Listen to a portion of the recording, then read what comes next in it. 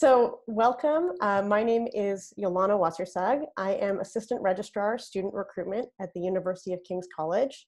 My name actually is Yolana. I know it says Julie Green underneath the video of me on your screen. Julie is the Registrar at King's, and I'm logged into her Zoom account, which is why it looks like I'm her, but I actually am Yolana. And I'm here with two of our current students, Chris and Antoinette. I'll let them introduce themselves. Antoinette, do you want to start and say hi? Yeah, sure.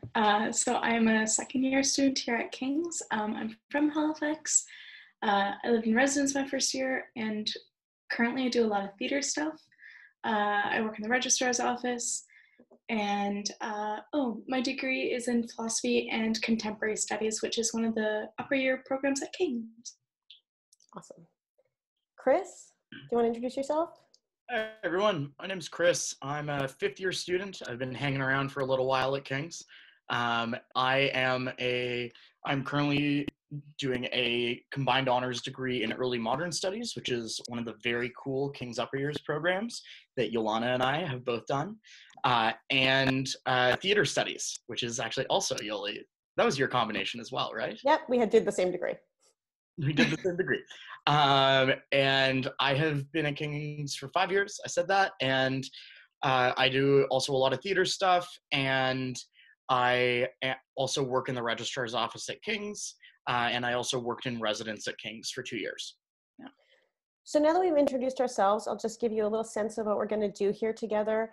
First of all, I really want to thank you for joining me in this virtual space today. I know we all have a lot on our minds right now. We're digesting a lot of news. We have a lot of things to be worried about or anxious about. And the fact that you're spending some of your time with me this afternoon, that's really generous of you, and it's really great to be here and to be able to provide some answers to your questions about the university.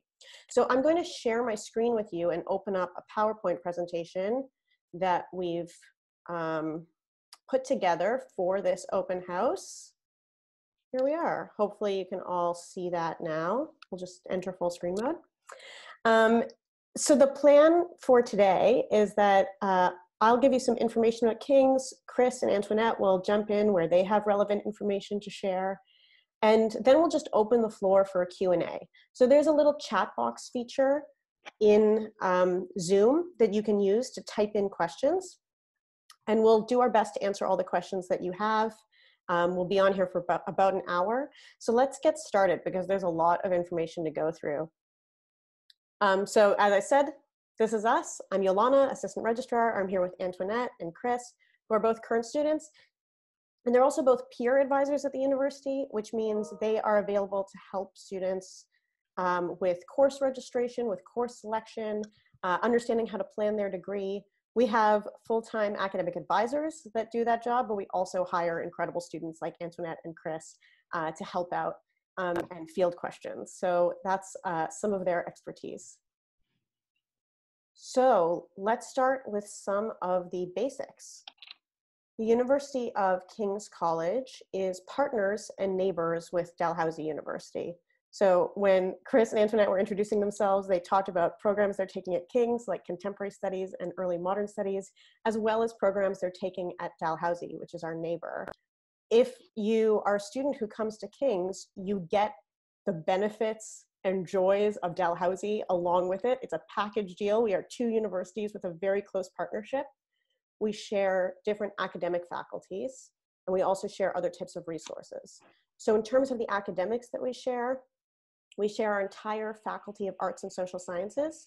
And so that would include any academic program like English, history, international development studies, law, justice, and society, sociology and social anthropology, gender and women's studies, theater studies, film studies, just to name a few. Those are all part of the Faculty of Arts and Social Sciences. We also share an entire Faculty of Science. So if you're out there listening right now and you want to study something like marine biology, environmental sciences, economics, any of those, physics, chemistry, all of those are part of our shared Faculty of Science with Dalhousie. And so if you're a King student, you have access to all of those programs. We also share a bunch of our resources. So over at King's, we have our own wonderful gym, which is where the King's Blue Devils will play. It's a great little gym, and you can be in your residence room, roll out of bed, and in 30 seconds you can be there. But if you want to work out in a larger facility, you also have access to the Dalplex Fitness Center, which has a rock climbing wall and all sorts of other incredible equipment and classes.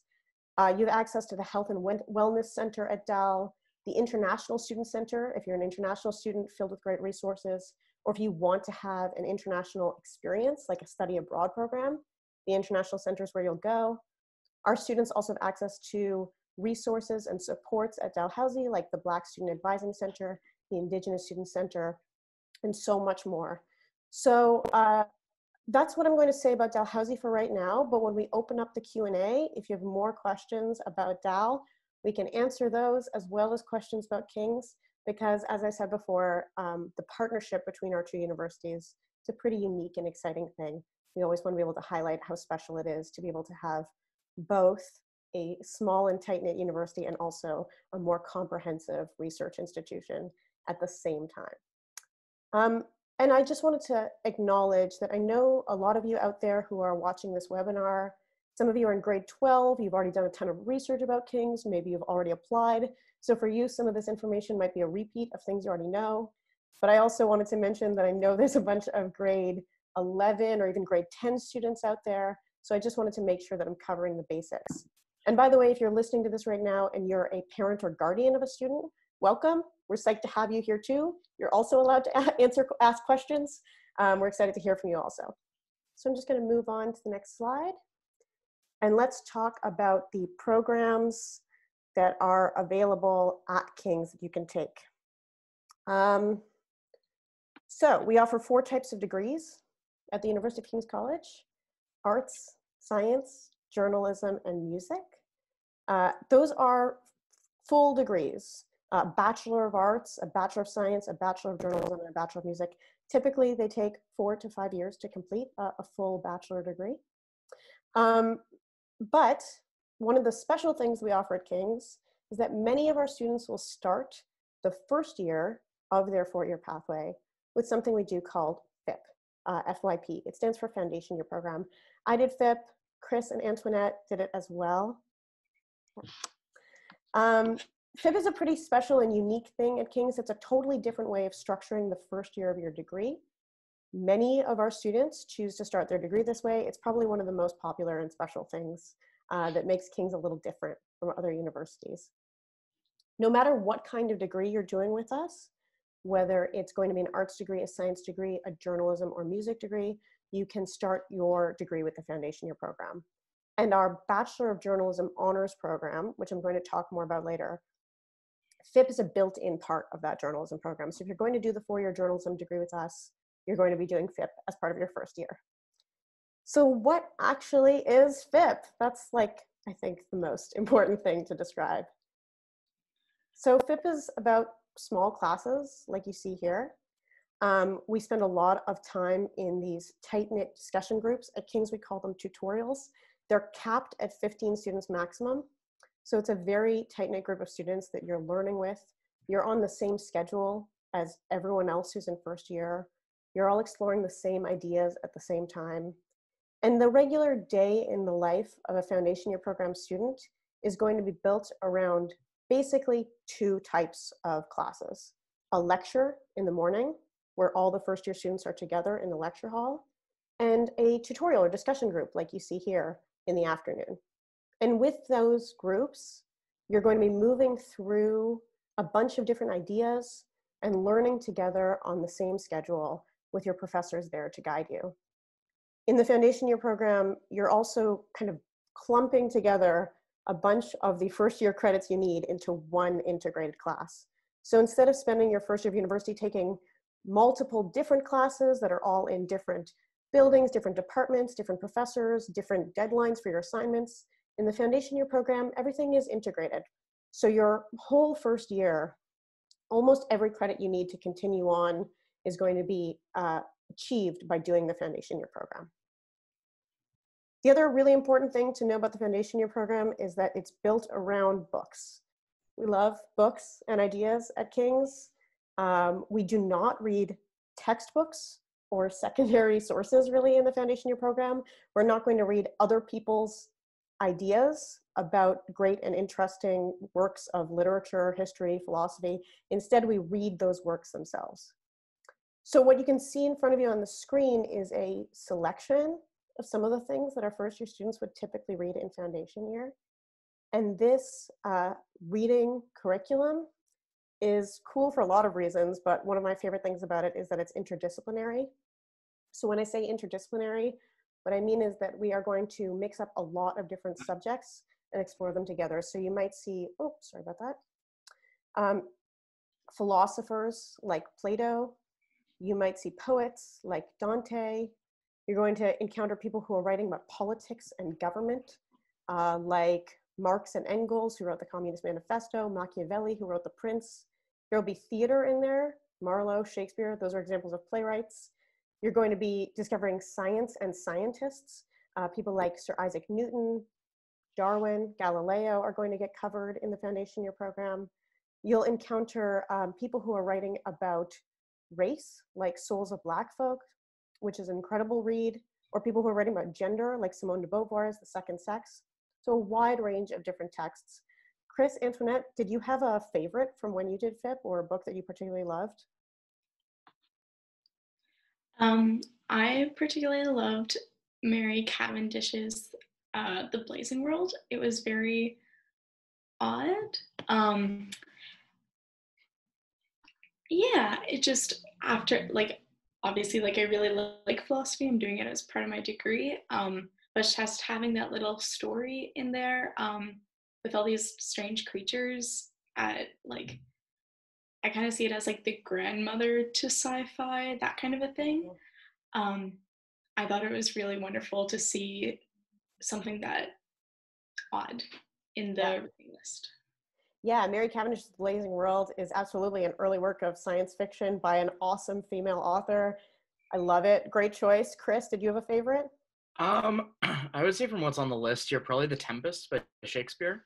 I'm a bit of a theater nut, so that was a favorite of mine, and particularly like the ways in which that play encompasses a lot of things that are going on in the Renaissance at that time. So it's really interesting to read all of these works. So the way that FIP is structured, you go through time. And so all the works that you read over like a couple of weeks are all from sort of a similar time period. So it's very interesting to read like the philosophy from that time period, the works on politics from that time period, the theater from that time period, the novels from that time period, and to, when you've read them all, see the connections between everything that's there. Absolutely. So I found that really cool about The Tempest. That's one thing that actually happens through the whole program, that you see works that you read more close to the contemporary world or even the Age of Reason, as you can see here. They build on people that you have read. So particularly in T.S. Eliot's The Wasteland, he has a lot of footnotes, so you can see different works by different authors that he's referencing. And you have read at least a third of those books that he's already referencing. So it's really cool to see how interconnected all of these major texts are. Totally. I don't know, they're woven together. Yeah, absolutely. FIP is it's a conversation of different kinds of ideas interacting with each other. It's a journey. You start in the ancient world and you move your way through the contemporary world, and you think about how culture and ideas have changed over time. I think one of the cool things about FIP is it gives you a chance to really delve into the past and think deeply about what stuff from the past is beautiful and enlightening and enriching and we want to keep forever, and what stuff from the past we want to get away from and move away from and be critical of. And FIP lets you do all of that. So that's a pretty intense first year experience that I'm describing here, but also everyone in the program is reading all these books together. The professors, we call them tutors at King's, are there to guide you and support you. So you're really getting a lot of support and care as you move through this program. And even though this book list may seem a little intimidating at first, trust me, you got this. If you choose to do FIP, really all you need to be successful is a little bit of organization, a lot of curiosity, and a desire to do it. I genuinely believe in that. So, sorry, I'll just go back for 1 second before I move on. In the foundation year program, Your regular day-to-day life, I think I'll go back to this picture actually, will be, like I said, a lecture in the morning and a tutorial in the afternoon where you can discuss and debate, respectfully disagree with others, really talk deeply about what you've been learning about with these great books that you're reading. And for most students, that's your regular schedule almost every day of the week. So as I mentioned with this slide, there are 4 types of degrees at King's, and the foundation year program is the starting point for any one of those 4. So let's say you're planning to get an arts degree. Maybe you want to do something like, I don't know, a combined honors in history and international development with a minor in Indigenous studies. That sounds great. That's an arts degree. You could do foundation year program as part of the first year of your arts degree. You would do FIP 4 days a week. So 4 days a week, lecture in the morning, tutorial in the afternoon. And then you'd have room in your schedule for 1 additional class. And that's all you need to complete the first year prerequisites for your arts degree. So that 1 additional class you choose, that could really be anything. It could be a language, for example. Maybe you take first year Spanish. Just to give you a sense of how that might look. Let's say you're doing a music degree, it'd be really similar. FIP 4 days a week, plus 1 extra space in your schedule that you can fill with a music class would be an appropriate thing to take. If you're doing a journalism degree, you'll do FIP 4 days a week and you'll fill that extra space in your schedule by taking a class called Foundations of Journalism. And I'm going to talk a little bit more about journalism in a minute. And if you plan to do a science degree at King's, you could also do the foundation year program as the starting point for your degree. It would give you a really great opportunity to mix some arts and humanities, books and literature into your science degree. So if you like exploring both of those ways of learning, you can do FIP science. And the thing that's a little bit different for science students is that instead of doing FIP 4 days a week, lecture in the morning, 4 days a week, tutorials in the afternoon, they actually just don't show up on Thursdays. So they do foundation year program 3 days a week, and that leaves 2 extra spaces in their schedule that they can fill with some of the important requirements that you need in order to get started with your science degree. So typically you would do FIP 3 days a week, and then you would take a science class and also a math class. And all of that helps you get the foundation you need. That's what we call a foundation year program, so that you can move on smoothly into the second year of your degree. So that's foundation year program. One of the most common questions I get is, what's next? What's after foundation year? Well, the answer is, first of all, going to involve our partnership with Dalhousie, which I mentioned before. King's and Dal are very closely connected. The programs that you can see on the slide here are not a complete list of what you can take at King's and Dal. You can combine and customize your degree in a bunch of different ways. You can mix science and arts programs together if you want to. You can do journalism as a major or as a minor. A lot of the programs here can be done as minors. Some of the programs here have great co-op options, like this is Environment, Sustainability, and Society has a cool co-op. There's a lot of different ways to kind of combine and customize the degree that you want. So the programs that you can see that are written in blue: Contemporary Studies, Early Modern Studies, History of Science and Technology, and Journalism. All of those are unique to King's. They're special programs that we specifically offer. And all of them will get you a degree that includes the word honors at the end of it, an honors degree, which looks great on your transcript, by the way, if you're thinking of going to grad school or anything like that in the future. And all of the other programs that you can see on the screen, like I said, not an exhaustive list of options that are available to you through our partnership with Dalhousie. So the point I'm trying to make with this slide is, whatever it is you're interested in out there, we've got it. And if you have a specific interest that you want to talk to us about, email me. I'll have my email address up on a slide at the end of this, or email admissions@ukings.ca. We'll talk to you more. We can help you kind of figure out a degree pathway that sounds right to you. Finally, I just want to touch on journalism for a minute. Let's do this. I feel bad covering up. Okay. So King's is known for our journalism school. We're widely regarded to be one of the best journalism schools in the country. If you're out there and you like to learn something really practical, get your hands on some equipment, become a clearer, more concise writer and communicator. If you like the idea of having an internship where you get work experience, if you like the idea of working with professors that are going to treat you like you're a real working journalist and not a journalism student. The journalism department offers all of that. If you want to get like a real sense of what the day-to-day life for our journalism students is like, I highly, highly recommend checking out the Signal. Go to signalhfx.ca. That's the in-house newspaper for our journalism school. So if you go to the Signal, you'll see what kinds of news stories are our journalism students working on right now. What are they writing about? I'll tell you right now, if you look at the cover page of the Signal, you're going to see stories about COVID-19, which is obviously breaking news. And that's something that it makes a lot of sense for our journalism students to be reporting on.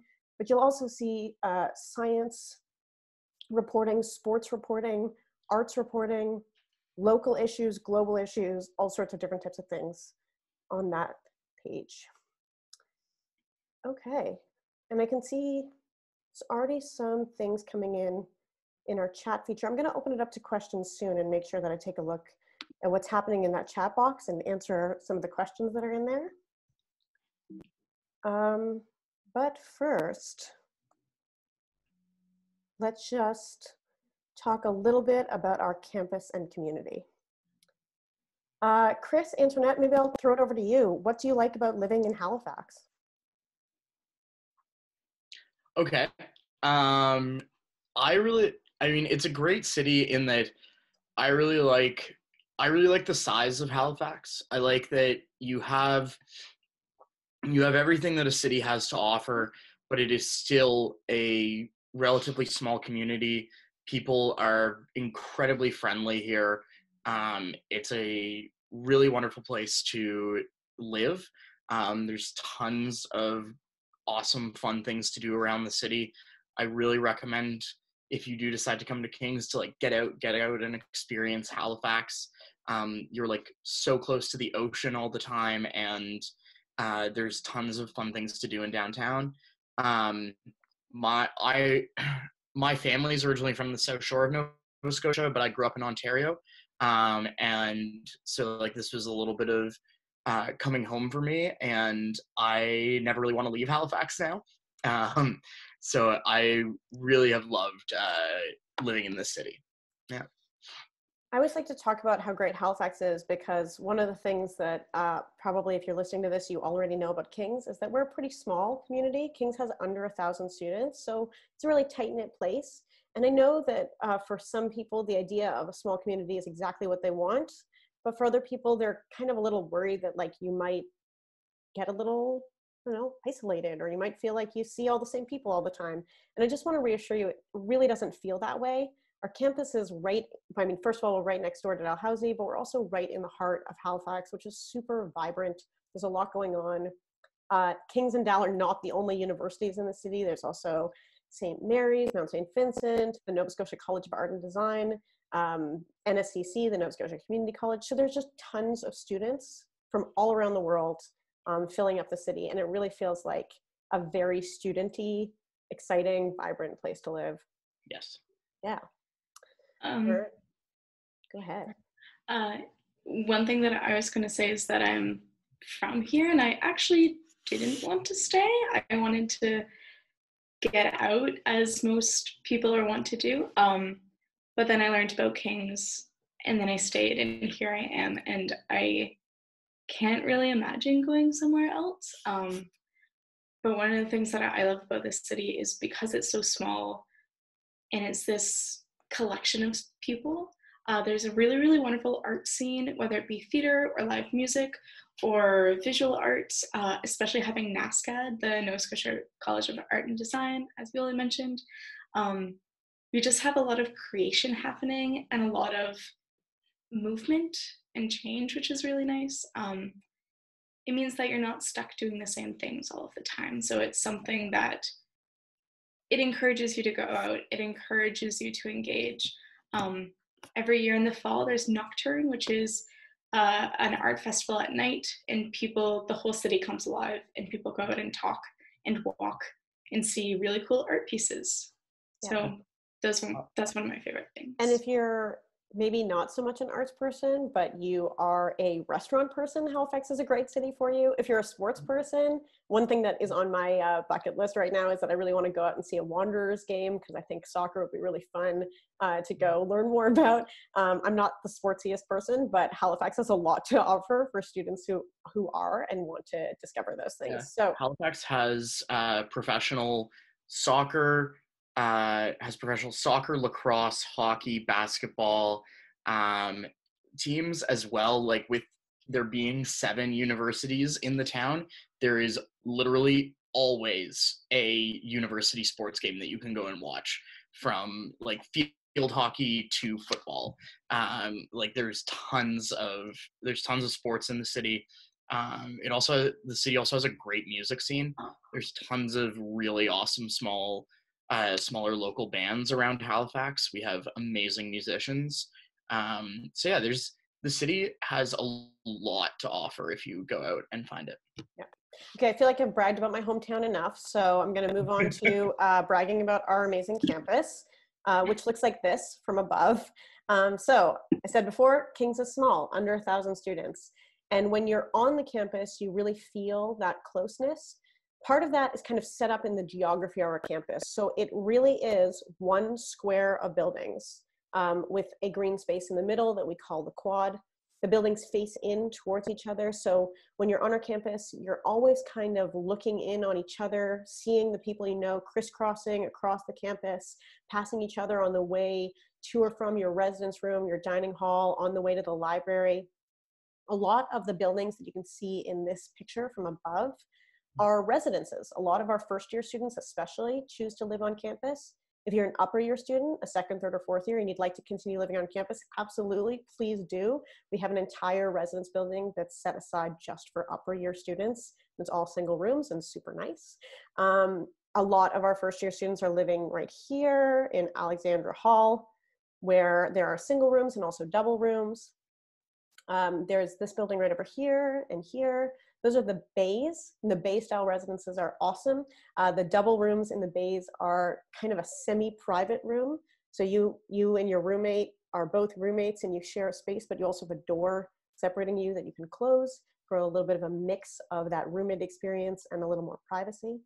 Yeah. So you get a lot of different kinds of residence styles on our campus. If you are someone who's already applied to King's for this coming year, you're a student in grade 12, but you haven't applied to residence yet, I encourage you to do that now. Residence applications are open. They're available on our website. So you can go check that out. A couple other important features of this image that you can see. Right over here, we've got a chapel space on our campus. King's is not a religious university, but we do have this beautiful chapel that has great acoustics. That's where our choir performs. And if you are a spiritual person and you'd like to explore that more, the chapel is a great place to go to meet other like-minded people. The chapel also runs very cool volunteering and community outreach programs. So there's a lot to discover there. This building right here in the top corner of the campus is called the Lodge. It's where the president of the university lives. He lives right on campus with the students. Our president right now is Professor William Leahy, but we call him President Bill. And Bill lives right on campus with his wife and kids and his wonderful dog, Casey, our unofficial mascot. And you can see them walking around on campus. And the president of the university will invite students into his home for special events, for opportunities to meet with unique and interesting alumni who have fascinating and exciting careers, and all sorts of really nice things that happen in the Lodge. So a lot going on in this picture, and we'll take a look at some other places on campus as well. Oh, there's Casey. I mentioned her in the previous slide. This is a picture from move-in day. Chris, Antoinette, do you want to talk about what happens on move-in day? Sure. Essentially, you arrive in some fashion. My mode of transportation was a car, and we drove in, and we were kind of surrounded by people with welcome signs welcoming us to King's. Not gonna lie, it's a lot. It's very busy. You have to go this way and that way and find which bay you're in or which room you're in, and you get to meet your roommate, and then eventually all the parents are like hushed away. There's a barbecue, I think. and then you kind of gather all together in Alumni Hall for the very first time. And it's the first time that you're with everybody, and it's the first time that you're all excited, you're all nervous. It is a little bit overwhelming, but in a really good way, like in a way that gets you excited for the year, that kind of brings a positive energy out, that kind of negates the worries of leaving home. Yeah, move-in day is the start of orientation week. And at King's, our orientation week, or some universities might call it Frosh Week, we call it orientation week. Our university's orientation week is entirely run by students. So these are people that know what it feels like to be moving maybe away from home for the first time, starting a new experience. And they plan all sorts of events, starting from move-in day, but move-in day and beyond for your whole first week to really help you get settled in. When you arrive on campus on move-in day, you'll have suitcases and boxes and all those things. And a bunch of really helpful, friendly upper year students will be available to help you carry those boxes to your residence room. And that is a very nice feature. And then you'll get to meet lots of members from the King's community, like President Bill and Casey, and everyone else will be around to greet you. So that's a really nice way to start your experience. Casey's the most important person to me. Yeah. She's special. All right, so that's move-in day and orientation week. Another thing you can experience when you start your degree at King's are a couple very special traditions, including what you can see right here in this image. This is matriculation. So I don't think I mentioned this up front, but King's is a very old university.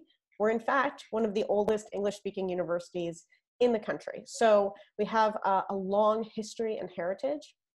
When you arrive at King's, we want to make you feel like you're part of that special tradition and heritage. And so you're going to do this special ritual. Don't freak out, it's not crazy. The special ritual that we have been doing ever since 1803. Since 1803, all of our students have been signing in to the university in this great big book that's called a matricula.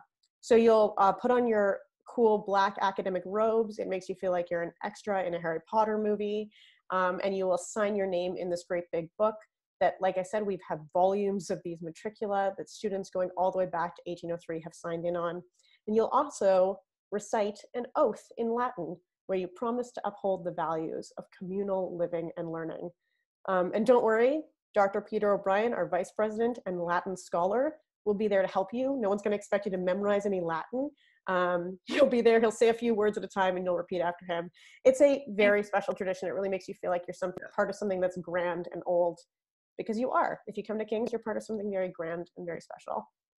Something that yeah, I was really worried about, and that all of my tutorial mates and everyone that I met was very worried about, is you don't say it alone. You recite the oath together as a group. Yeah. There was a lot of anxious, nervous energy about that. You say it together. Yeah, totally. We do a lot of stuff together at King's. We like to do things together. Yeah. The community is really special, and this is something that is a little bit weird, a little bit like old school, but is above everything else fun. And you're doing it with your new friends at King's, and it is a good time. It's not nearly as weird as it sounds. I promise. Awesome. And while we're talking about special university traditions, this is a picture from Formal Meal. So I want to say a little bit about the King's Dining Hall, and because that's a big part of the residence experience. If you come and live on campus, you will get a meal plan. You'll have meals in Prince Hall, which is our dining hall. You don't have to have every single meal in Prince Hall if you don't want to. In fact, your residence room will have a mini fridge, so you can stock some snacks in there. And there's also some communal kitchen spaces on our campus that you can use to cook food. And there's also a lovely student-run cafe called The Galley on campus, an entirely student-run business that serves amazing tea, coffee, locally sourced treats, the best grilled cheese sandwiches. So there's a lot of places to eat around the campus and on the campus, including various restaurants and food providers over at Dalhousie as well. But our dining hall is a pretty special place. It's a place where people love to gather. And every once in a while, a couple times every semester, we do this special ritual called Formal Meal, where once again, our students will put on their awesome, very Hogwartsy black academic robes, and we'll dine together. We lay out the white tablecloths. and you have candles and flowers on the table, so it feels quite special. The professors will sit at head table. Usually there'll be a keynote speaker who has something inspirational to say. It just feels like being with family, and that's an amazing experience. Do you guys have anything you want to add, Chris and Antoinette, about formal meal or the Formal meal is dining very experience? fun. It's very fun. It does very much feel like you're going into a banquet at Hogwarts with all the robes. Um, it's a good time. They usually bust out like really good food for formal meal too. Um, like our dining hall food is actually quite good in general. It's pretty good. It's better than back when I was in first year. So if we're on an upward curve, and they make a special effort for a formal meal. So like formal meals are usually very good as well. I love the food in Prince Hall personally. It's kind of a treat for Oh, me. And I will say that there's also a ton of different food options. So if you are vegan, vegetarian, gluten-free, our dining hall can always accommodate you. There's always going to be options for you. There's a salad bar that's lovely and healthy. There's literally also always pizza and ice cream. So, you know, it's a choose your own adventure. Like, I'm not saying you're going to have salad every single day. That's your call to make. But yeah, there's a lot of different options for your needs. there's also something that is part of the improvements that have happened since I was in first year. There's like a little pantry in the dining hall now as well, where like you can go and like make your own meals. Like there's a bunch of ingredients that are just there for you to make, like omelets and stir fries. They have like make your own waffles in the morning, which is awesome. Uh, yeah, like in general, Prince Hall is like very good food and good times. Yeah. So I want to move on just to get through a few more slides before we just open it up for whatever questions you'd like to ask us. One important thing I want to make sure we touch on are scholarships. 95% of the students who come to King's are getting some form of financial support from us. I'm going to talk about scholarships right now, but scholarships are just one way that the university provides financial support. We also have bursaries. So the difference between a scholarship and a bursary is basically this. A scholarship is given to you to recognize usually academic achievement or other factors about you. Sometimes scholarships go to students who have really stood out because of their commitment to volunteer work and leadership. So we have a bunch of different kinds of scholarships that are given to acknowledge students on the basis of those merits, like their academic achievement and other factors about them. And then bursaries, on the other hand, are just based on financial need. So if there is support that you need, especially if you're a student who's going to be getting a loan to finance your education, you can apply for a bursary as well. And so between scholarships and bursaries, 95% of our students, like I said, are getting some form of financial aid from us. There are basically two key types of scholarships at King's. The first kind is called a general entrance award. And general entrance awards are basically based on your academic average. Then they will range from $2,000 to $3,500 per year. They're renewable, which means you can keep getting them after your first year. And then along with those general entrance scholarships, we also have major awards. And you can see a list of some of the major awards we offer here. The thing with these major awards is that they have all sorts of different types of criteria. So the Donald R. Sobey Family Scholarship, for instance, that's our most valuable scholarship. It's valued at $50,000. That will go to a student with very strong academic achievement, but also very strong leadership and volunteer background. Some of them have other different criteria. The King's Theatrical Society Award is going to go to a student that's very passionate and involved in theater. The Colin Starnes Award, that one's just earmarked for a student from Nova Scotia. The Deborah Dean Little and Robert Little Academic Scholarships for Varsity Athletes. The name probably gives this away, but that is for an academically inclined student who's doing foundation year program, but is also doing varsity sports with us. The Prince Scholarship, that one is earmarked for African Nova Scotian students. The Carrie Best Scholarship is for Black or African Canadian or Indigenous students. So there's all sorts of different options there. You can read a full list of the criteria and application process for these scholarships on our website. And the deadline to apply for these is usually around January 15th in the year that you apply. Um, the deadline to apply for a major entrance scholarship, like I said, is January 15th. But with those general entrance scholarships, you're going to be automatically considered for one of those as long as you apply by March 1st. So there's lots of options there for ways to access scholarships and bursaries at the university. And, oh, right. My next slide is about what you do with all of this information, where your degree is going to take you after you graduate. And the answer to that question is kind of anywhere. There's a lot of places that you can go with your King's degree. Up on this slide, I have some faces and jobs of some of our graduates. My buddy Ben Langer is up here. He and I were King students around the same time.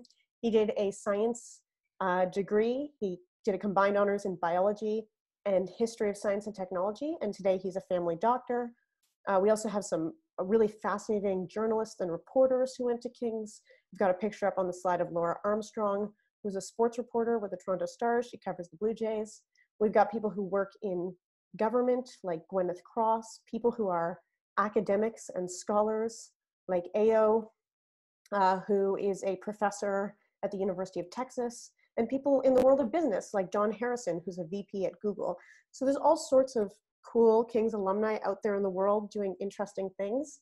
If you want to see where King's degree can take you, if you want to learn more about what jobs our graduates are doing, I would encourage you to visit ukingscommunity.ca to see full profiles on all of these people and many, many more, and learn about where they went with their degrees. And I feel like this is my last slide coming up. Oh yeah. One quite special and new thing at King's is that we just last year formed a brand new partnership with our friends at the Faculty of Law, the law school at the University of Calgary. They love what we're doing with foundation year program at the University of Calgary. And if you do foundation year program and complete your degree at King's with a scholarship standing GPA, you're provisionally pre-admitted to the law school at UCal. So we know that a lot of our graduates are interested in law, would like to consider pursuing that as a career path. It's just really nice to know that there's a kind of streamlined pathway directly from King's into one of Canada's best law schools, if you'd like to pursue that pathway.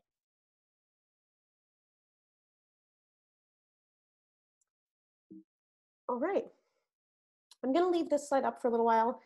This has my contact information on it. So if you have specific questions that you'd like to ask me and you don't necessarily want to type them into the chat box, you can always email me, but I would encourage you now, in the time that we have left, if any of you want to ask anything at all about the university that you want me, Antoinette, or Chris to answer, it can be about an academic program, how our degrees work, residences, clubs, societies. You can type those things into the chat box right now, and we'll do our best to answer.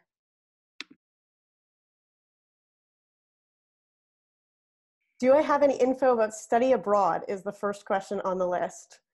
Perfect. Okay, I do have info about study abroad. Chris, Antoinette, did either of you do a study abroad program, by the way? No, I'm a baby.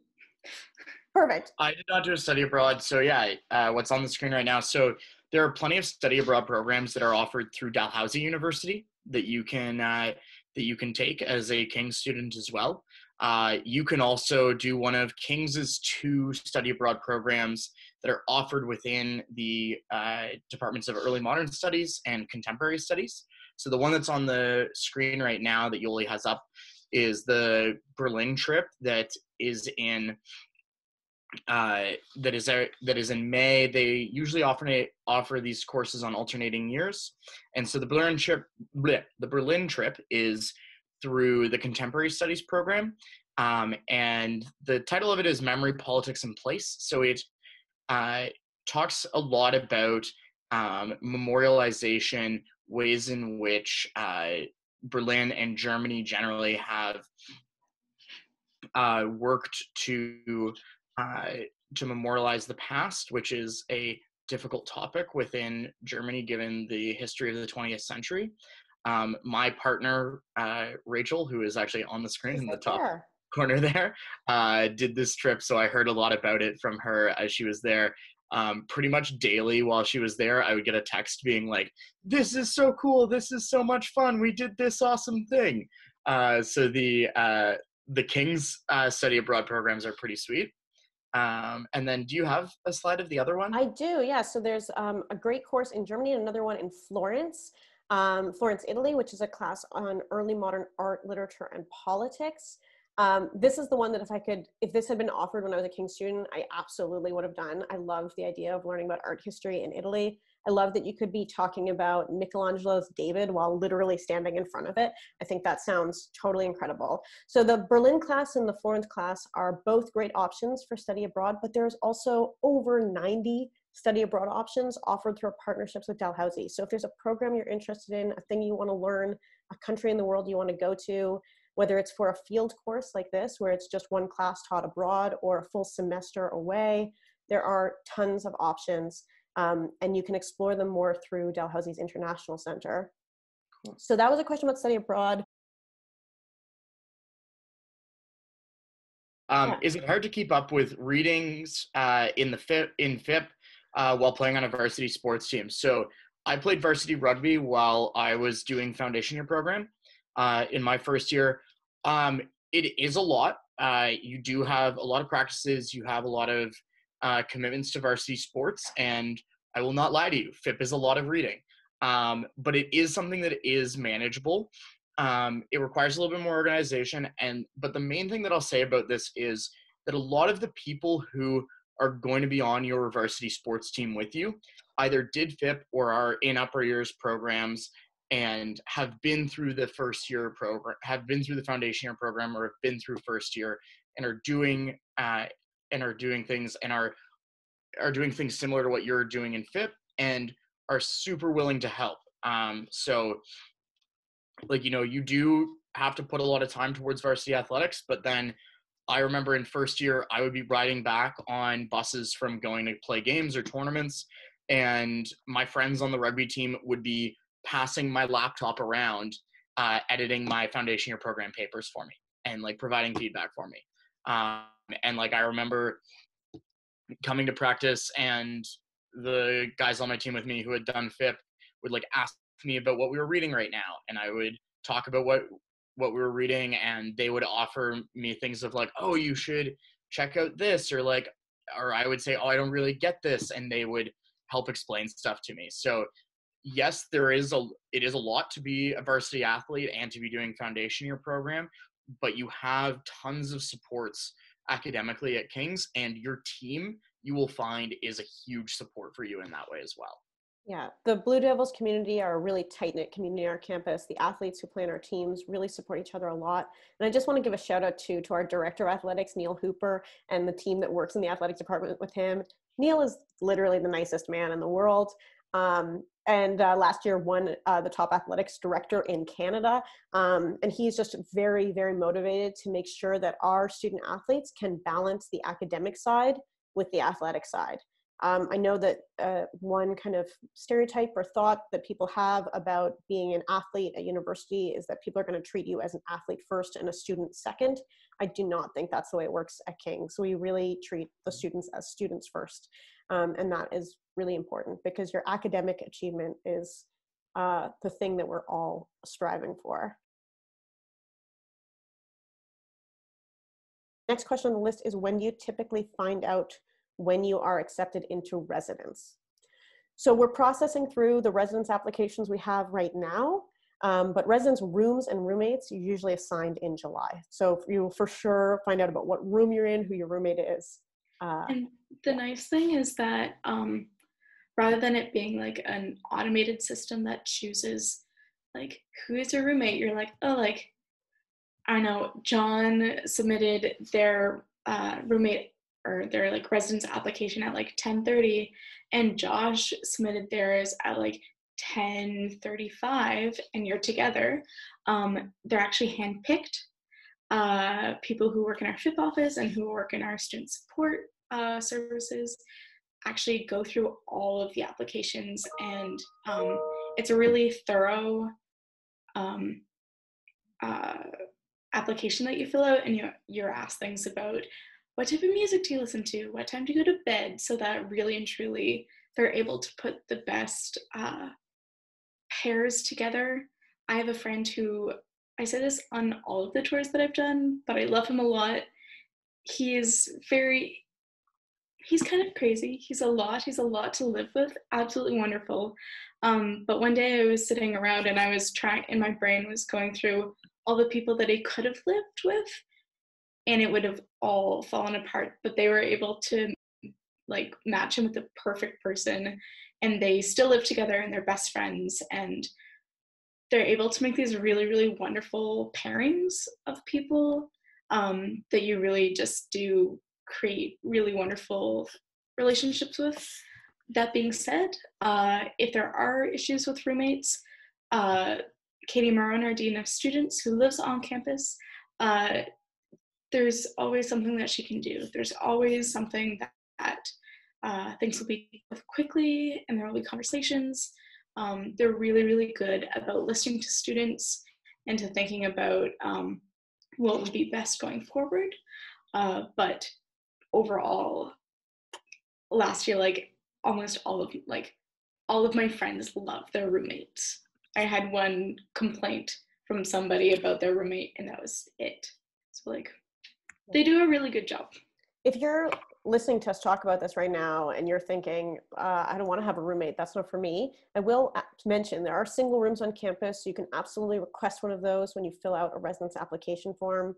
But don't be totally closed off to the idea of having a roommate. That's a great experience to have. It's totally worth it if you're open to it. It's a great way to form a community right away, make a friend right away, feel supported. And we will earmark and kind of give first preference on our single rooms to students with a documented medical need.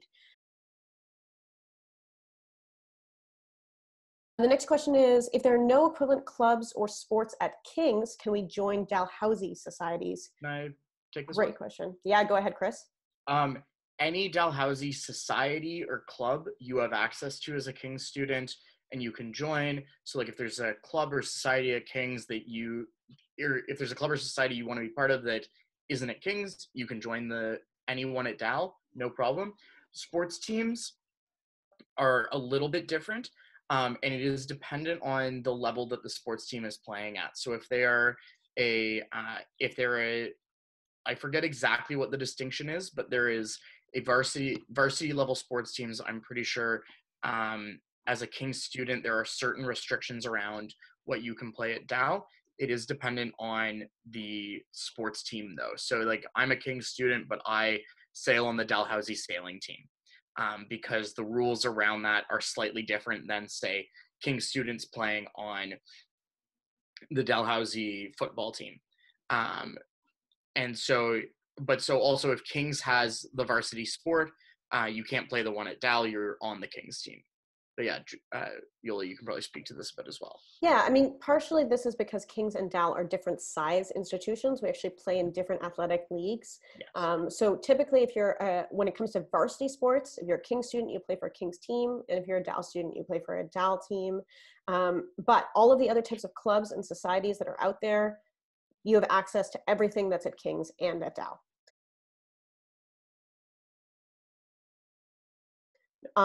The next question on the docket is, how and when do new students register for courses? Great question. If you are an incoming student, registration will be in June.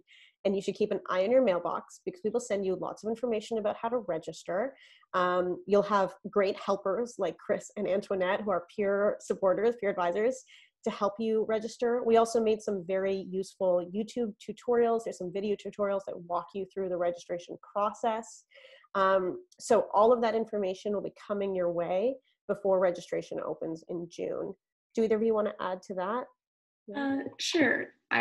When I registered for my first year, the Dal Online website can be an intimidating beast. Use the videos. The videos are really, really helpful. It really alleviated my stress and my anxiously trying to go through the website. They're really and truly very helpful. And this is me before I was a peer advisor and before I was at King's. Our next question, are there travel abroad and co-op options for programs other than journalism? So the journalism program has the internship. There are travel abroad options that we just discussed. There are co-op options with programs that are offered by King's and Dow. There are traditional co-op options like sustainability has co-op options where they'll pair you with NGOs and not-for-profits that are doing work in sustainable fields. But then there are also non-traditional co-ops, like in theater, you can do an apprenticeship with a local Halifax theater company and have that count as part of your theater degree. And there are tons of options for study abroad and co-ops at King's and Dow for all the programs that you might be interested in. So there's so much available to you. This is a great question from someone who asked what resources are available for mental health. Excellent question. I have a lot to say about that. First of all, there's an actual health and wellness center where you can talk to doctors, nurses, psychiatrists, psychologists through our partnership with Dalhousie.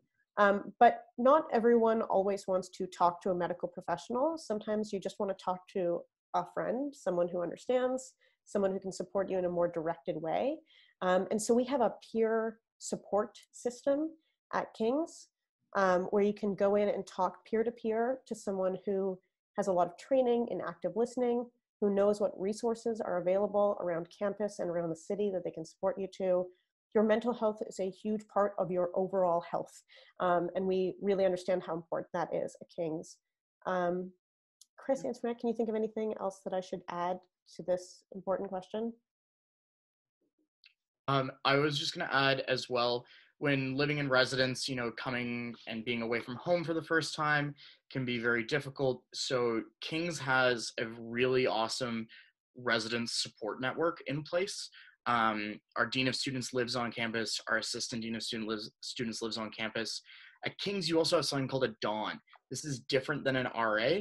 Dawns live in your residence building with you and are there primarily as supports for you and for your peers in their particular residence. We also have something called Patrol at King's, which is a group of students who are on campus in the evenings and are there to be a support network for students. And Patrol, I worked Patrol for a couple of years. You get lots of training around mental health concerns and active listening, and you are there basically just to be a peer who can be called on at any time to help with any situation in residence. They are always available.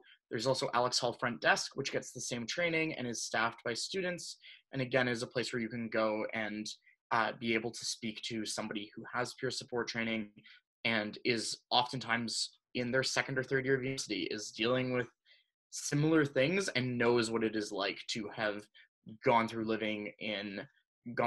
having lived away from your parents and all the normal stresses that come from university. Yeah.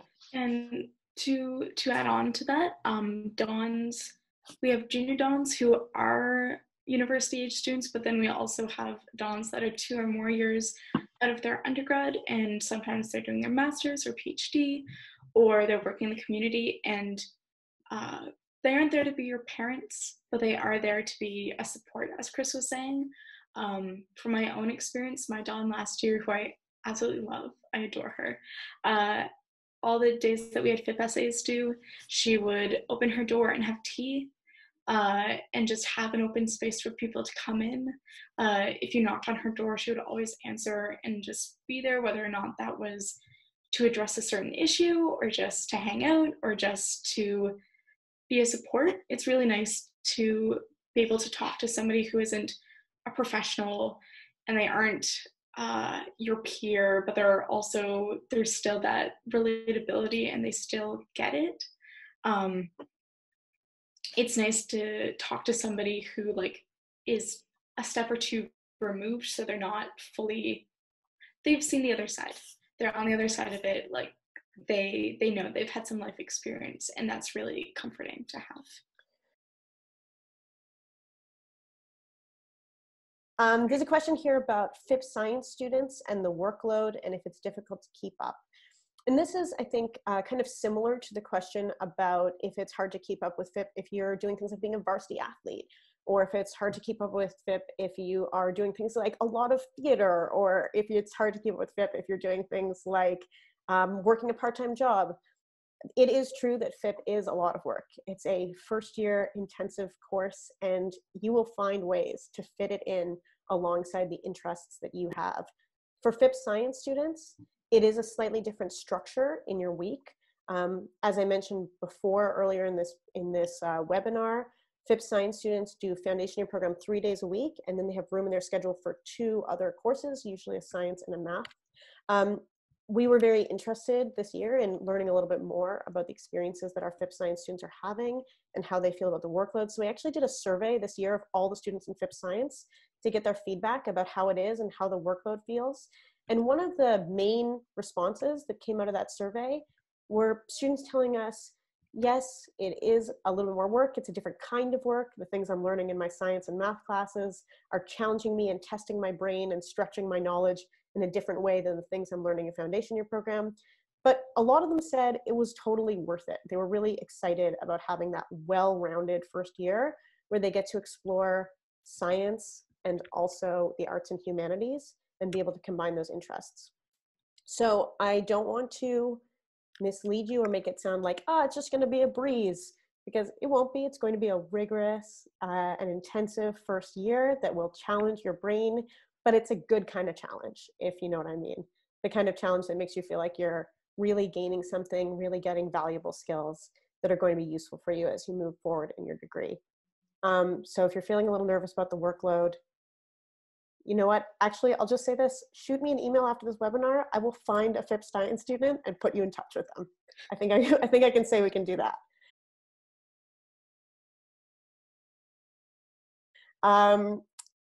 Okay, another question is, if we apply for residence now, how likely is it to get a place in residence for a first-year FIP student? It's likely. Definitely apply for residence now. I would encourage you to do it now. We're processing residence applications now. But if you're a FIP student, we'll find a place for you on the campus.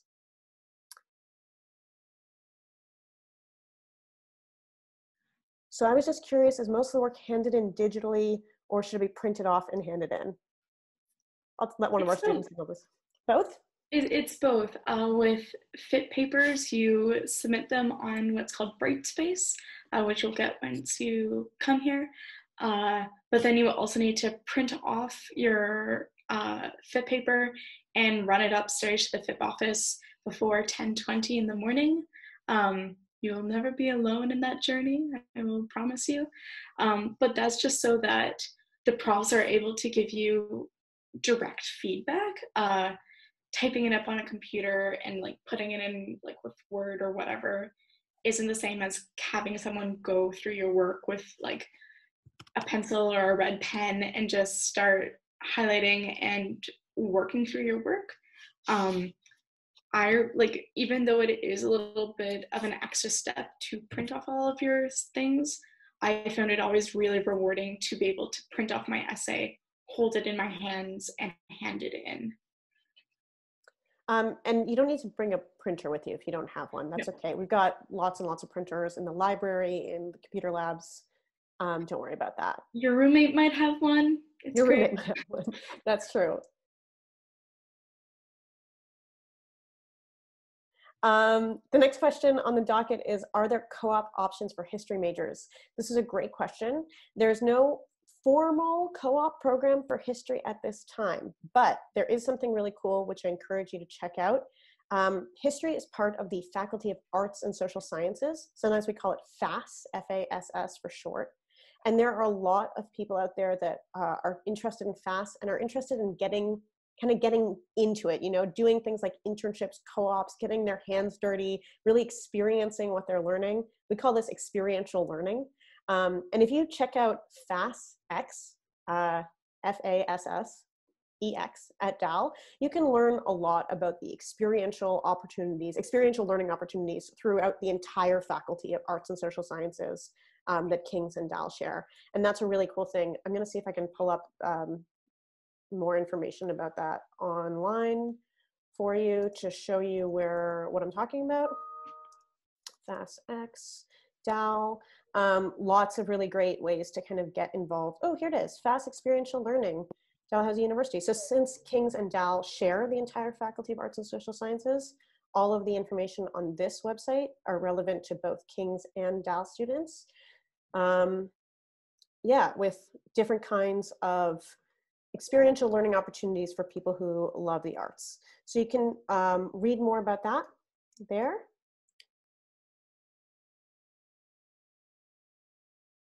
Out of foundation year program, it's a 3.3.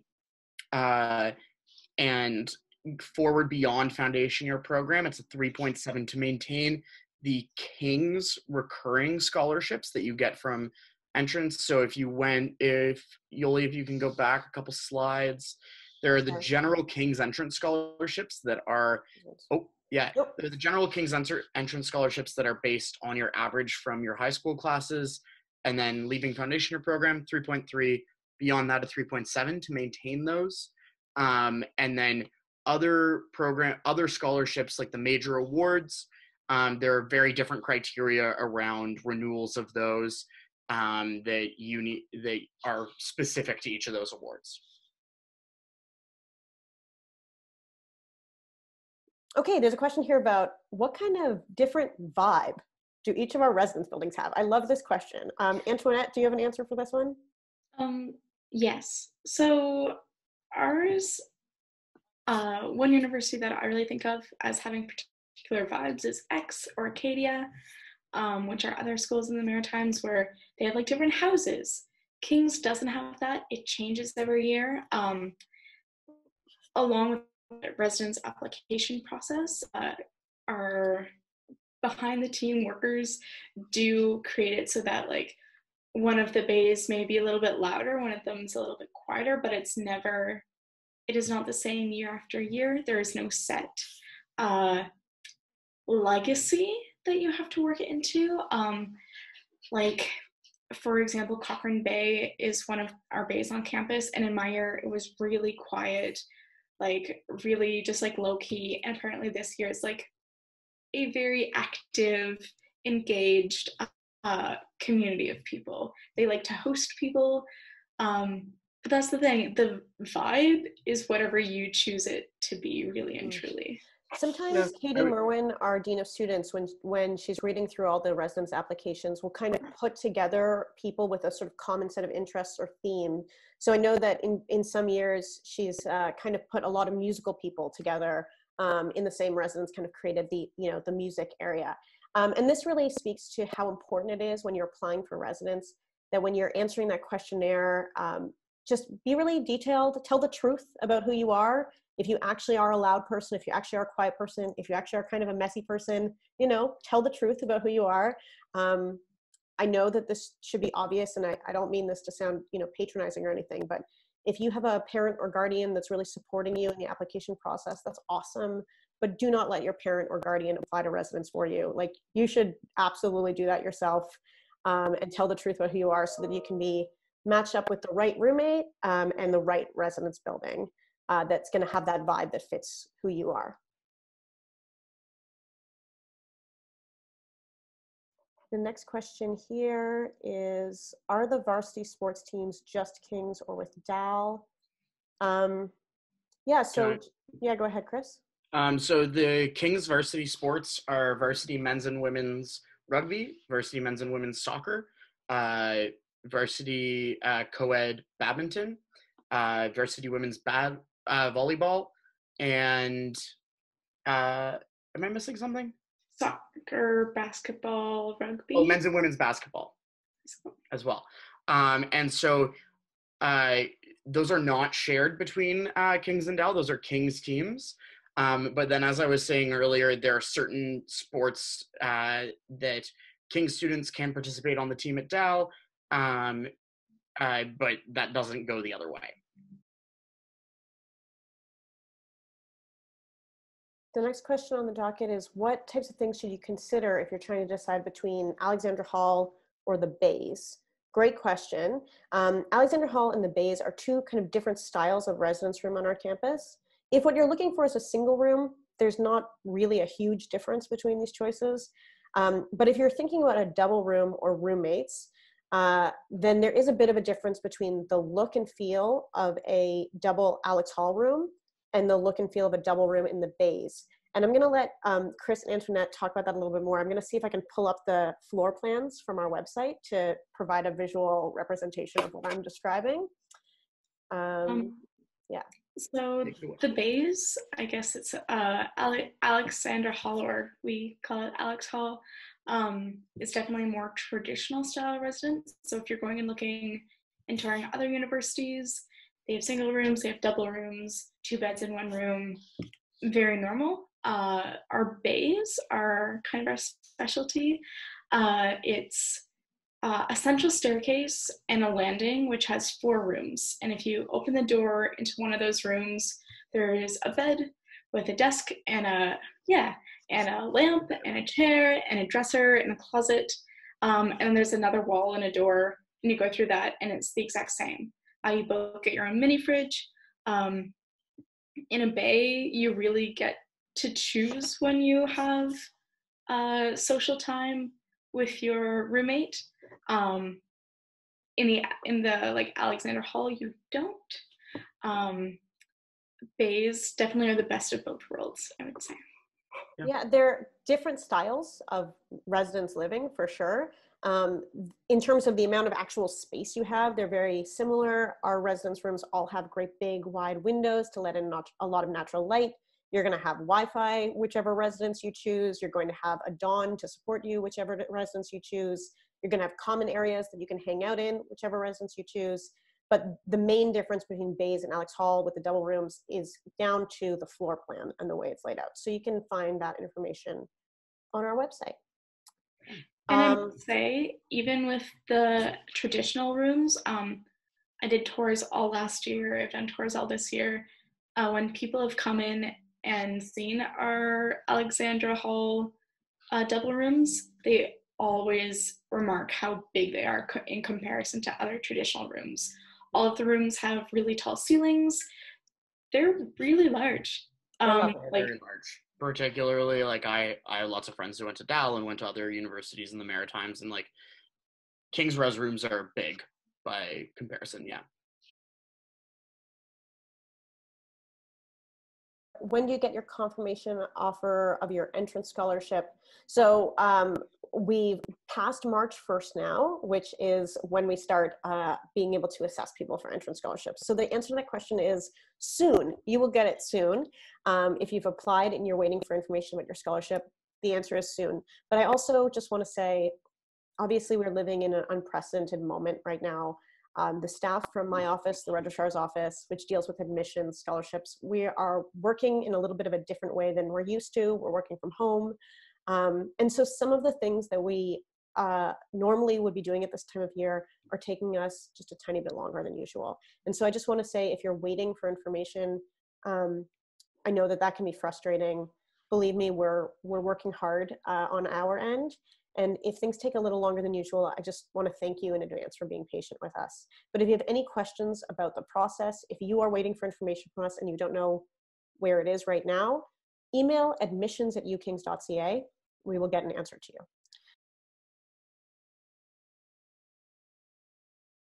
you. So next question, does FIP cover course requirements for a humanities degree if you want to transfer to Dal? So as a King's student, as we said earlier in the presentation, King's and Dalhousie share the Faculty of Arts and Social Sciences and the Faculty of Science. So if you're interested in doing a humanities degree at with King's, you have the ability to take any humanities-related program that you want to take at Dalhousie University. And with foundation year program, it serves as fulfilling most of your general degree requirements out of your first year. The only general degree requirements for a humanities related degree that foundation year doesn't cover are a language and a science. So by doing foundation year program, even if you are like, I'm going to go and do history, which is a Dalhousie department, and that's what you're going to do for the rest of your undergrad, you are positioned perfectly to move into those second-year history classes, and B, you don't have to go through a transfer process to Dalhousie. We share those faculties. You don't have to transfer at all. Grades, once you're attending, in foundation year program, you're assessed based on an essay that you write every 2 weeks. And it's on the topics that you've done, that you've been studying, and the works that you've been studying. Yoli? Yes, that's absolutely right. So in foundation year program, assessments are based on mostly essays. There will be one midterm exam that you'll write each term that's going to be short answer questions, kind of multiple choice style questions. And don't freak out when I say this, there will also be an oral exam at the end of the term. And I know that that can sound intimidating, but the oral exam is actually great. Like, you go into a room, there's 2 faculty members there. They're people who you know well, because the King's professors and faculty really know the students really well. And then you just talk to them about books for like 15 minutes. Yeah, it's awesome. It sounds like an intimidating thing. It really isn't. My oral exams went super fine in FIP, and it's really nice because all the King's tutors are very supportive people. Like, I stumbled a bit on a question that I was asked, and they were like, hey, take your time, or if you want, like, we'll ask you a different question. Like, that's totally cool. So, like, it's a very supportive process. It is not a process designed to intimidate. And it really allows you to talk to your strengths. If they ask you one question, but you're able to switch it into something you're a little bit more comfortable talking about, you have a lot more freedom to do that. Where if you were doing like an exam, there would be less space, less time to do that. But because you're the one directing the conversation, and honestly, like most of the time, the friends that I had when they went into the exam, the process asked them, what do you want to start with? Like, what would be something, which is really, it makes for a space that is not intimidating, even though it may seem that way on the outside.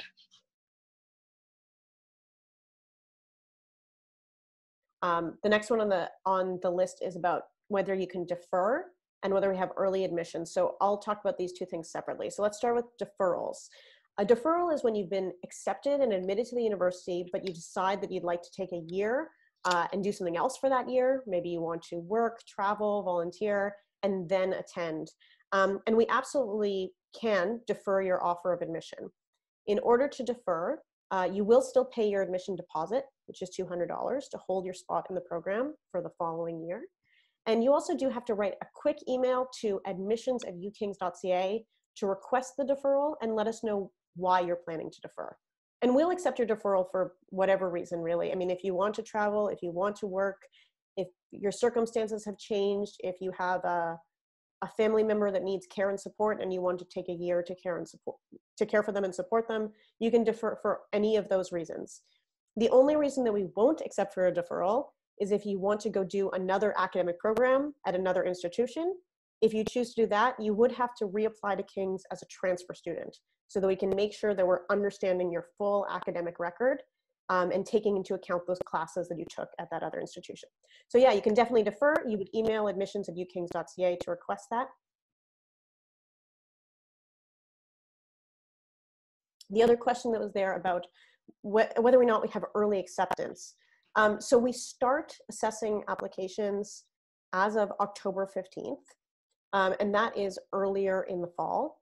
So in that period, that early admissions period in the first half of your grade 12 year, when you apply, you will give us your grades from grade 11, and you'll provide us with a list of the classes that you're taking in grade 12. And we'll use mainly your grade 11 marks to make a prediction about how grade 12 is going to go for you and offer you admissions based on that predicted grade. So that's how the early admissions period begins. And I just want to say to the person who's asking this question about early acceptance, I'm not sure if you're a person who's writing to us from somewhere in Canada or perhaps from the United States, but I just want to mention that in the United States, when they talk about early admissions, they use that terminology in a slightly different way than we do in Canada. So if you are an American student and you need a little bit of clarity about what I mean, I'd like you to give me an email. And I can help to kind of explain the difference between the early admissions process, what we mean by that in Canada, versus how that term is usually used at an American university or college.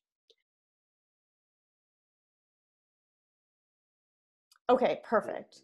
I think this is the perfect time for me to talk about what classes we actually require for admissions and how we would assess someone for admissions to help answer this question. So I'll just go back here, right? So students who are applying to King's are going to be applying for one of these 4 types of degrees: arts, science, journalism, or music. When we are looking at your classes that you've taken in high school and your grades to make an admissions decision, we're going to look to see 5 grade 12 level academic classes on your transcript. For all of these programs, we need to see, we're going to look at your grade from your English class or your literature class or humanities class, whatever is the thing that's most obviously an equivalent of an English class. For arts, music, or journalism, the grades that we're interested in for admissions are English and the next 4 best, the strongest academic grades that you have. So English and those next 4 best classes, those are the ones we average together to create your admissions average and assess you for admissions. And for science, we're going to be looking at English and math and your next 3 best. And when I say math, what I mean is a kind of pre-calculus or calculus level math. So if you are unsure if the math class you've taken is right or acceptable for us for admission to a science program and you'd like to know for sure, you can email admissions@ukings.ca and I can give you more detail. Sometimes, depending on what province, state, country of the world you live in, the exact names and course codes that people use to describe these different classes might vary a little bit. So, you know, here in Nova Scotia, I might describe these as grade 12 academic classes. If you're a student listening to me right now and you live in Ontario, I would say the classes we're looking for are the ones that are coded 4U or 4M on your transcript. Those are the ones that are acceptable for university admissions. If you live in any other province, any other place, you can shoot me an email and I can give you a little bit more specific information about which courses on your transcript we would consider for admissions. If you do FIP and then major at DAL for the next 3 years, do you get a King's or DAL diploma? This is a great question. Chris, take it away. So when you are a King's student and you do a program with Dalhousie, you can get, as a King's student, you can end up with 3 types of degrees in terms of how they look on a sheet of paper at the end. So the first is if you're a journalism student, you get an entirely King's degree. It is entirely in Latin, which is super fun. And it has the King's crest on it, and then it has all the normal degree stuff. If you do a combined honors degree between one of the King's programs and one of King's Up Years programs, so that's CSP, EMSP, or Host, and a program at Dalhousie, you will get a degree that on the piece of paper there will be the King's crest and the Dal crest, and it will say Dalhousie, or the University of King's College and Dalhousie University jointly award the degree in blah blah blah to blah blah blah.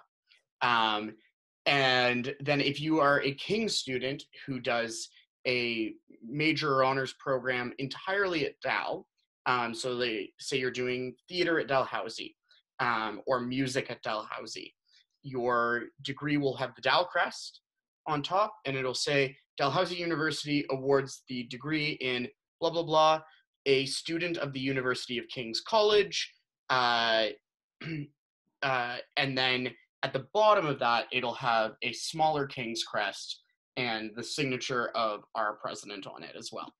I hope that does an okay job of explaining this.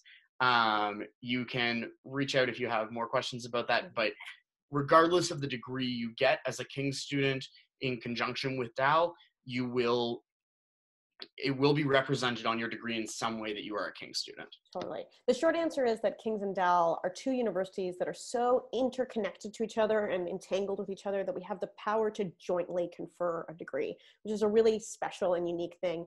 I will say from my own experience, I went to King's and I got one of those combined degrees. It had a King's crest and a Dal crest on it side by side. And for me, I felt like this was a huge advantage when I was applying for competitive graduate programs. I went out and looked for master's and doctoral programs, and I eventually chose one at a school in the United Kingdom. And it was really great being able to have the partnership of these two universities on my transcript and on my academic record, because sometimes I would be applying for programs and Dalhousie, which is a fantastic place, is a little bit better known than the University of King's College is. We are a smaller institution at King's, so not everyone knows that we're around, but a lot of people know about Dal because it is a fantastic and very highly respected place. And so it was really nice for me as a King's student to be able to have all of the advantages of the unique style of education at King's, but still be able to talk about how my education also came from Dalhousie University. And I think that really helped make me stand out when I was applying for competitive grad school programs. So that's a really cool thing to keep in mind. One thing I'll say is that because you're still a King's student, you will graduate in our graduation ceremony in Insignia. Even if you, correct me if I'm wrong, even if your degree is more Dal heavy, you get to graduate along with your peers, along with the people that you've like gone through this whole journey of FIP and the next couple years of your degree with. Just really nice. Yeah, if you are a King's student, regardless of the academic program you have pursued, you graduate at the King's insignia. Yeah.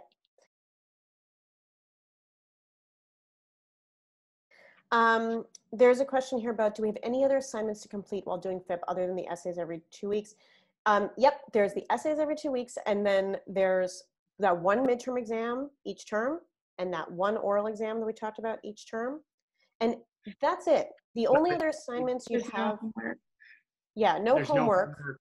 No. There's nothing like that. You have to stay up on your readings, but there's no like small homework assignments or anything like that between the essays. Yeah. So the only other assignments you would be responsible for are in another class that you're taking alongside FIP. So just for clarification, I talked about this earlier in the webinar, but most students will do FIP 4 days a week and have room in their schedule for one additional class that they're taking. The science students, it's a little different, 3 days a week, 2 additional classes. So you would be responsible for the work that you're doing in that other class or other 2 classes alongside foundation year program. You might have assignments or tests in those classes. But generally with FIP, it really is that simple and that straightforward. The essays are the main way that you are assessed in that program. One other thing about FIP assessments though, that I sometimes forget to mention, we do expect you to attend, and there's a very small percentage of your grade, which is actually based on participation. So you should go to your tutorial. It's a great way to learn. It's a really nice community to be in. And it is important that you're there. Whether or not you feel like talking or sharing or expressing an opinion in tutorial, that's up to you, but you should actually show up. There is a little bit of a grade that's based on that. I must say, tutorials are so much better when you can talk. It definitely like people are really understanding about if that's something that you aren't comfortable with and that it's something that you have to wait around for, or maybe it doesn't happen all the time, but don't be afraid. Like really and truly, talking in the tutorial is one of the main ways that I learned from my classmates throughout FIP. Tutorials are a really special time, and you will more likely than not actually want to go. It's a little bit of a social time. It's a little bit of a what happened in lecture, what was this book, and then you also get to hear from these really intelligent, smart, and more often than not funny tutors. Yeah, go to tutorial. It's good.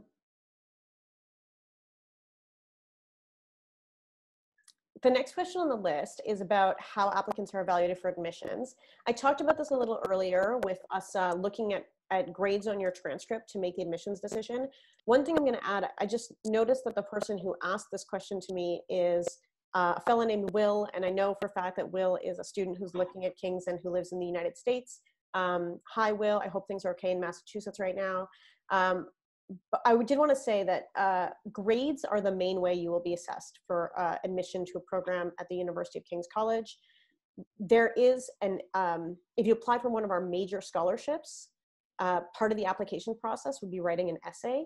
And so that is something that would be considered as part of the scholarship application rather than the regular admissions application. And I just wanted to highlight that because I know, especially in the United States, often the application process will always involve writing an essay or sending in letters of reference or other types of supporting documents.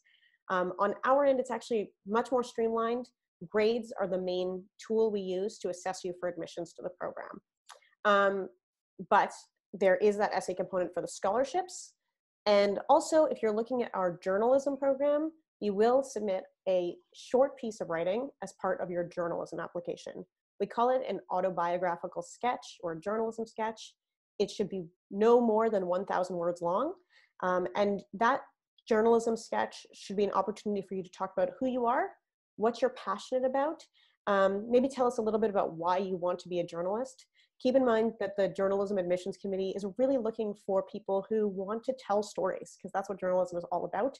And they want to be able to communicate storytelling well. So use your journalism a sketch as an opportunity to tell us a little bit about yourself and tell a little bit of a story about who you are and why you're passionate about journalism.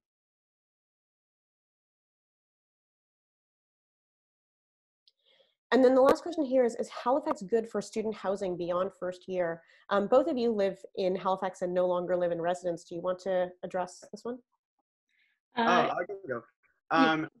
I generally, what I've heard from friends of mine is that they have had very positive experiences with landlords in Halifax.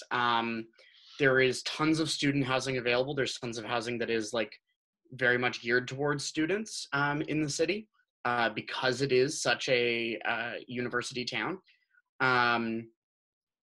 Yeah, I mean, yeah. A lot of the neighborhoods that students choose to live in are very close to our campus. Yeah. Yeah, maybe, but this is gonna be hard to see in this picture, but Kings is right over here. Dalhousie is our neighbor on 3 sides. And then on the other side, if you kind of cross the street, you'll cross a street called Coburg Road. And if you just continue walking along that area, you're going to be in a neighborhood that has a lot of student housing in it. But one of the things that I really like about Halifax, and I've traveled all across Canada to meet with future King students and seen a lot of different cities around the country. One thing I've noticed is that sometimes if you're in a city that's known for its universities, you'll find that there's a little area in town where the houses are not very nice, but rent is really cheap, and it's kind of where all the students live, but it's really run down and shabby. And I don't think we really have that problem in Halifax. So there's a big neighborhood where you'll find that a lot of students live, but it's not really like a student slum neighborhood. It's a nice neighborhood. There are regular houses with lawns and families and dogs and elementary schools and barbecues and like all the stuff that you want to see in a regular residential neighborhood. And it's super close to campus. Most King students who live off campus are a short walk or short bus route from the campuses. So it's just a nice environment to live in. And Chris, I'm so sorry. I think I cut you off as well because I got really hyped on talking about Halifax.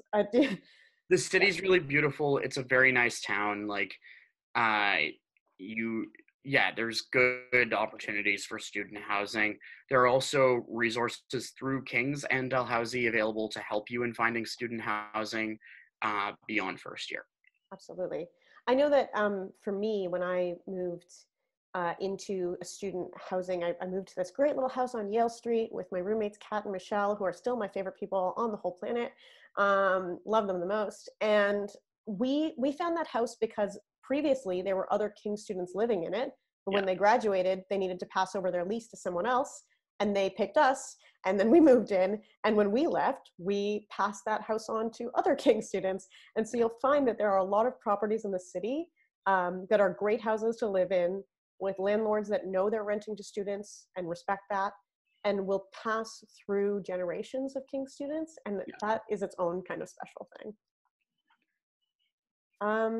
Oh my gosh, I think we got through all the questions, and I'm feeling like, whew, That was a marathon, and it was very exciting. And I want to thank everyone who asked questions for putting yourself out there and sharing what you had to say. I'm going to put my contact information back up here one more time. You can email me if you want to talk to me. You can text me. You can email admissions@ukings.ca for general information about admissions or about your specific application or your specific provinces or states or countries' admission requirements. Any of that is a great way to reach us. And again, I really want to thank you all for spending this time. It's been really nice to be with you in this virtual space. And I hope everyone out there is staying safe, healthy, taking good care of yourself and being kind to the people around you. This is a very unusual time, but it's really nice to know that we're out there being able to be part of this community together. Chris, Antoinette, thank you so much for being my partners here in this webinar.